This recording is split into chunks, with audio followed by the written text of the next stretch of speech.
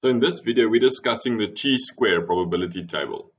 So given that we've got a degree of freedom of 5 and a chi-square value of 16, we want to find the p-value.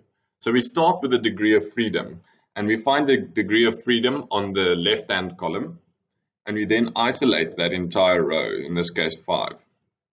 So once we've got this, we can now look at our chi-square value, which is 16.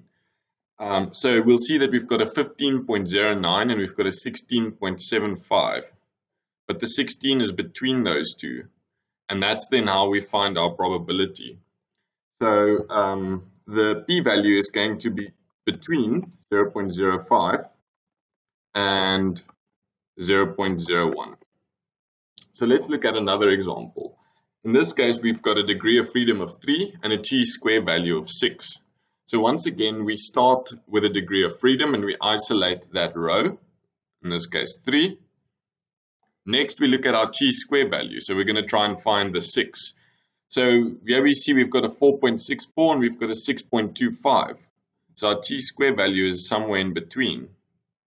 And therefore, we can say that our p-value is going to be between 0.1 and 0.2.